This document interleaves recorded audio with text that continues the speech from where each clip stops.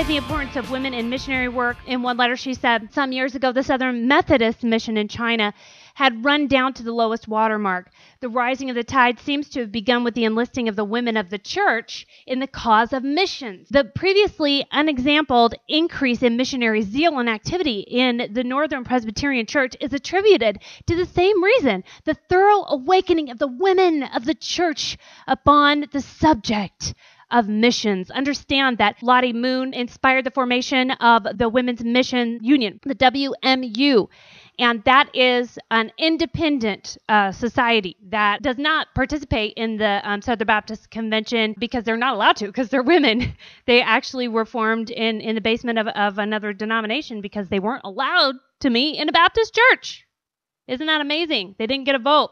And yet they were the ones who were raised up by God in order to stir up the hearts of all the people in the body of Christ for missions and indeed to go themselves. This has always been the case, ladies and gentlemen, and that's what I want to show you. Women have always led the way when it comes to missions, when it comes to proclaiming the gospel of Jesus Christ. Indeed, Jesus set it up this way from the beginning when the very first people that he told to proclaim the resurrection of Jesus Christ were a group of women. And he told Mary, he said, go and tell Peter, even Peter, the leader, okay, of these men that I've chosen, tell Peter what to do.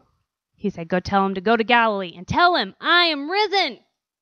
The most important message that has ever gone forth, it was first proclaimed by a woman, and Jesus Christ set it up this way himself. It has been this way from the beginning. It will be this way to the end. It has been this way in prophecy. I just read to you Psalm 68, 11 through 12, which prophesies an end times army of women who will proclaim and publish the word of the Lord. It says the word of power goes forth from the Lord, and great is the army of women who proclaim it. This is what we have seen, right? Interestingly enough, the next verse says that the men in the camp, they divide up the plunder. Wow, look at that prophecy, you guys. Can you imagine?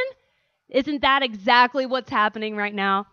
We're seeing that the women have gone out, they have proclaimed the word of God, and then the men want to come in and say it has always been God's will for us to be the leaders. Well, guys, if you want to be the leaders, you need to get out there.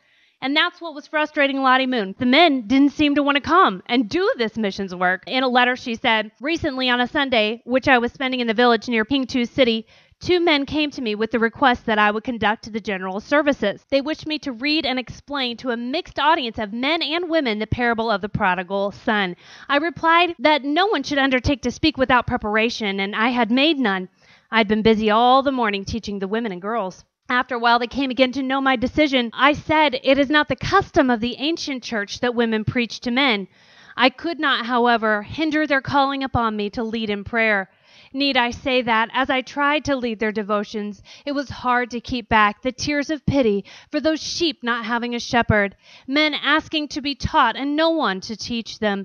We read of one who came forth and saw a great multitude, and he had compassion on them because they were as sheep not having a shepherd. And how did he show his compassion? He began to teach them many things. Brethren, ministers, and students for the ministry who may read these lines, does there dwell in your hearts none of the divine compassion which stirred the heart of Jesus Christ and which led him to teach the multitude many things? Now, isn't this an amazing letter? And this is kind of towards the beginning here when she's first dealing with her womanhood in her missions work, and she's still believing the lie that had been perpetrated by the mistranslation of about 2 or 3 verses that said that women couldn't teach men. And she was trying her best to obey both the traditions and the theology of the men that were leading, which said men have to be in charge of every woman. Every woman has to have the headship of some man, and the calling that was obviously moving her, the spirit that was forcefully moving her into missions. Understand, ladies and gentlemen, that when God's Spirit is upon you, when God's spiritual gifts are poured out into your life, it is a living spring of water. One of the prophets described it as a fire burning in his bones, and he said, I tried to be quiet. I tried to sit over by myself and just lock it up and not say anything because everybody hated my guts every time I'd preach the Word of God. I didn't want to speak it. I tried to pin it up, but it was like a fire burning in my bones. In the bones of this woman who was called by God was burning such a compassion for the people who are coming and saying, please give us this life-giving word. These men that were coming to her and saying, I want to hear the word of the Lord. She was so moved by the Spirit of God that it overcame her traditions, and yet she was still hesitant. She felt that maybe even she was doing something wrong. What a travesty. What a tragedy now that we look back in history and see how significant this woman's work was. And who can deny? What Southern Baptist male leader can stand up and deny the significance of the work that this woman did among both women and men? Would they take away her work? They would take away that part of her legacy if they could, but they can't change the fact that she still, indeed, is undeniably a woman. And she is the one who has done all these things in the name of Jesus. So Lottie was not the only one who was frustrated with the fact that the men didn't seem to have the guts to go overseas, that the people that were going were generally women, and it was harder for the women, especially in the societies in which they were ministering, which were also, about putting women under their thumbs. They would shut the women into high-walled houses. They didn't let them go out in the streets. It was generally looked down upon for them to go to church, for the women to really go out in public. They were kind of held in shame, and they were not honored in that society.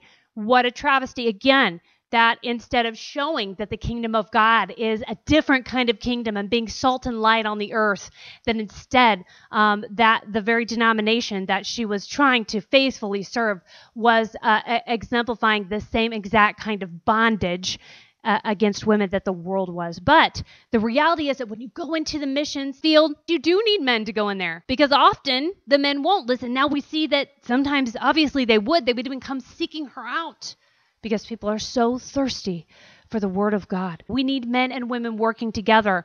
And that is the message of Jesus Christ. That's the body of Christ working together. The Bible says that a divided house cannot stand. So when men and women are divided, our house is divided.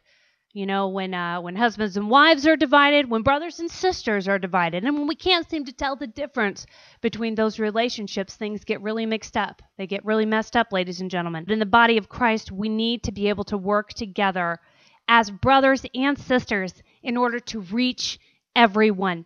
She wasn't the only one who was frustrated with this. I'm going to read to you part of a blog post, a few excerpts from a blog post. This is the blogger William Thornton. His title was Young Male Restless Conservative SBCers Sniveling Wimps. Ouch. Not my words, you guys. He says 2/3 of the personnel who serve in the International Mission Board's Journeyman program are females. Let's see. Southern Baptist churches give over $300 million to our international board to reach the world for Christ. An important and significant part of their mission force is a 2-year program for single college graduates and married couples without children. The IMB describes it thusly. For the past 40-plus years, more than 5,500 adventurous young college graduates have served all around the world as journeyman missionaries. These Southern Baptist 20-something single or married with no children college graduates wanted to do something more after graduation than just jump into a secular career. They wanted to be on mission with God. Apparently, far fewer of our finest male college grads are very adventurous. 2/3 of those serving in the Journeyman program are females. It gets worse. Many of the priority locations for these personnel are in countries where males are culturally dominant and females highly restricted. So God must have willing males to bridge this cultural divide, right? No doubt God does, apparently just not among Southern Baptists. It's the, quote, willing males who are deficient in the SBC, not God. Most of us are aware that the Southern Baptists are mainly responsible for the Council on Biblical Manhood and Womanhood. The CBMW makes news primarily in the area of pronouncing what females cannot do in ministry positions or reacting to such things. It goes on to say, I would recommend that the CBMW refocus at least some of their energy on biblical manhood and relax on the womanhood business. Perhaps they could get funding to supply spiritual testosterone to the young, restless, educated males in the SBC, so they would step up to the task of the Great Commission somewhere other than church-saturated Fort Worth, Texas, Reformed hotbed Louisville, Kentucky, and elsewhere. I ask, is God calling only females to these places overseas? Surely not. If he were, it would be the Almighty's joke on the Southern Baptists who disallow females as senior pastors, but use them for the more significant service overseas. Surely a young man entering the SBC pastoral ministry, where he will likely serve single staff, mostly rural churches for his career, and where he will be dealing with a people group who are gospel saturated, could at least consider that God may call him to one of the many people groups elsewhere virtually without the gospel. At the very least, the IMB should rename the Journeyman program to the Journeywoman program, or just the Journey program. Lottie Moon, could you send us some more strident and pointed letters from the foreign fields and address them to the young men of the SBC? Now, I know that stings, but you guys, what are you going to do? You're going to criticize those of us who understand that these people are dying and going to hell, and we're going to do something about it because God has called us to do it, even though we're female? You're going to criticize us? Jesus said, take the log out of your own eye, man. Go and do what God has called you to do. Then you're going to have a little bit more appreciation for what it means to sacrifice for the gospel. Women do it every time they decide to take up the mantle, almost every time, because they automatically, immediately come under much more pressure and criticism than men do. Okay, this was an update by William Thornton on the same post in November of 2014. He is commenting on why he used the term sniveling wimps in that past post. He says, here's why. You can't get these guys to go overseas and serve the Lord in some of the more difficult places where the gospel is needed the most, but you can get the girls to do it. In 2012, fully 2/3 of journeymen were females, not males, making that program the most inappropriately named program in the entire SBC. Here's a recent comment I received. I've tweaked it a bit. And the commenter says, I'm a girl about to start my journeyman term. And let's just say out of the 30 or 40 single people being trained, a figure that includes journey people, apprentice, and career appointments, there are 5 single guys. It is way harder for girls to go overseas single than guys, and way harder for single girls to come back from overseas still single. The places in the world that need the gospel need male witnesses desperately. And so many things single women can't do in so many other cultures, especially in some parts of the world where the need for the gospel is the greatest. The excuse of the single males is that there are other things to consider. Those men clearly don't follow Jesus in a way that puts trust or faith in him.